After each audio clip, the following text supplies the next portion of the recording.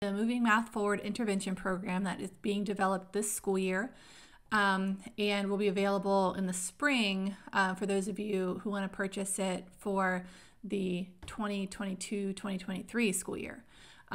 It is still being developed. I'm still writing it. I'm taking it unit by unit, and I have a small group of participants who are piloting it this year in their classrooms. So I want to give you a look at it. We're going to take a look at the 6th grade program currently. It's available in both print or digital, or you can get both print and digital.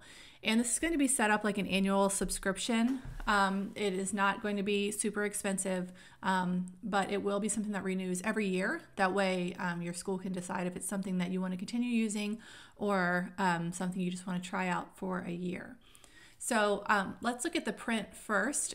So each grade level program, there's 5th, 6th, 7th, 8th, and Algebra 1, comes with a pre-assessment. And the pre-assessment is broken down. It's got Common Core standards listed just on this first page, so you know what is being assessed. And then the assessment allows students to rate their confidence level with each question. Not necessarily whether or not they think they got it right, but basically, you know, when they read the question, or they like, oh, this is super easy, or maybe I'm not so sure, or oh my gosh, I have no idea what to do.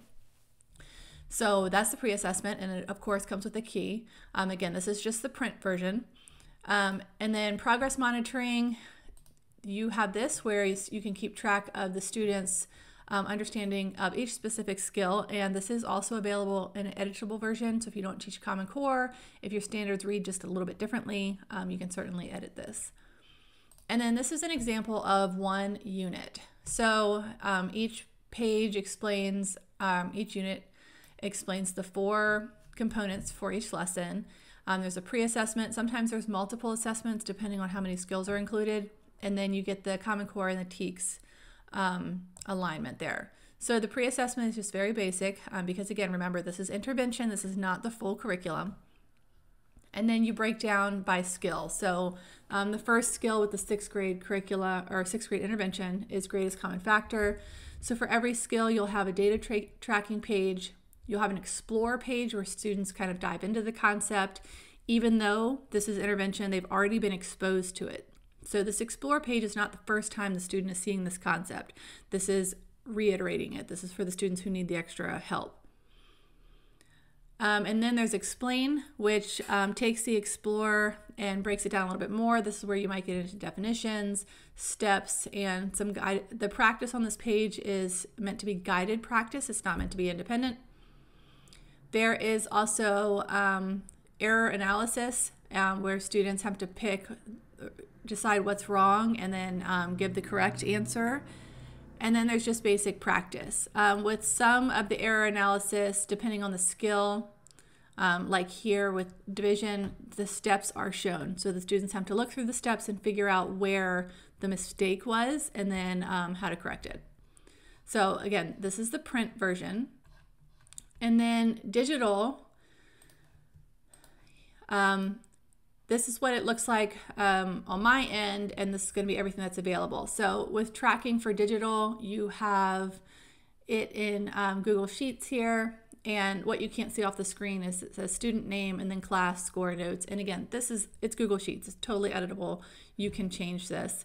And then at the bottom, I'm putting in unit tracking, which I haven't done yet. But again, remember, this is still being developed. So at the bottom of this Google Sheets, it'll be unit by unit tracking. So kind of like what you saw here, for each unit, each lesson, you'll be able to keep track of how they do with each of the 4 steps: the explore, explain, correct, and practice.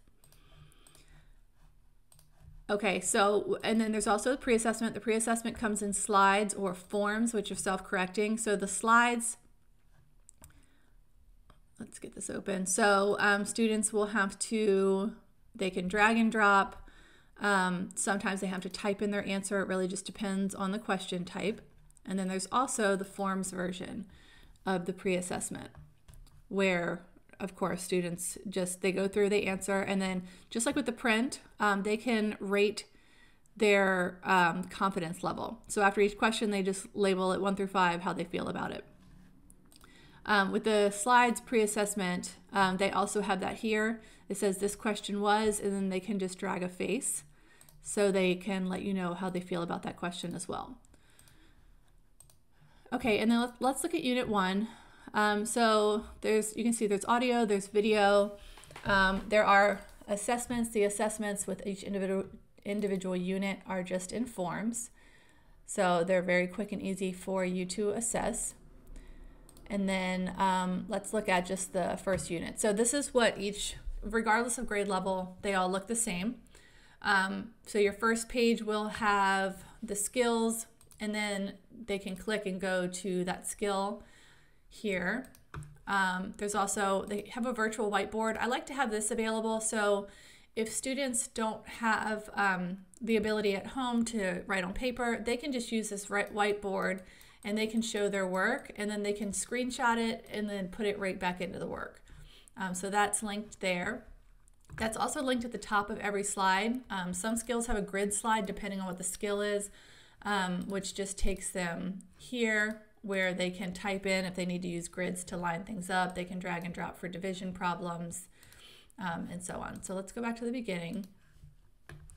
So just like with print, there's an explore version here where students drag and drop, they explore the concept. So with greatest common factor, there's rainbows, there's cakes.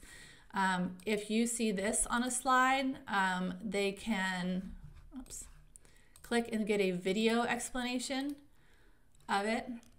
I'll play it super quick so they can see. Let's find the greatest common factor. I'm not sure if you can hear the audio, but using the cake method is upside down.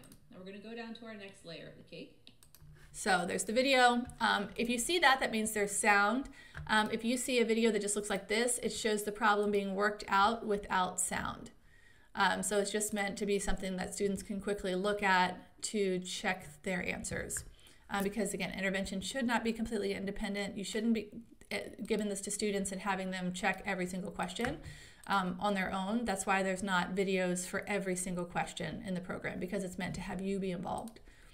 And then identify each error and answer correctly. Students can type here what the error is, and then they can give the correct answer here. So you can just see there's a bunch of different ways to, that get students involved, how they work through this, how they explore new topics, and so on. So, and if you see just the audio, it's just me reading it, so they can listen. Problem solving, you first have to identify the information you are given. Then you'll need to determine what the problem is asking you to find. So the audio is not everywhere. It's mostly on the explore and or the explain slides. You can see here, I'll walk them through here. And all of this is removable. So if you don't want them to have the video here, if you don't want them to have the audio, you can just make a separate copy of the slides and then delete it. So you can, they're very customizable. There's also an actual editable version here where you can edit all of the content on the slides. So the difference is with these slides here, let me just go to number 5 as an example. All of the questions here are secured in the background. So students can't change anything, but if you wanted to customize it for your class, then you have your own version where you can customize the questions, and that's for every single unit. So there's a look inside. I am really excited about the way this is coming together. I can show you really quickly. This is how far I've gotten so far. Let me slide this in so you can see. So each unit is broken down like this. Each unit has a Google form or Google Sheets with this is for the assessments. And then Google Slides key, editable slides, print version key, and editable print version. So again, you have the option to join just the print, just the digital, or both. So working through, still have a lot more work to do, but it will 100% be ready by the spring. So those of you who want to try it out next school year will be able to have access to it. So if you have any questions, just let me know, but I'm really, really looking forward to this, and I'm really excited about how it's coming together.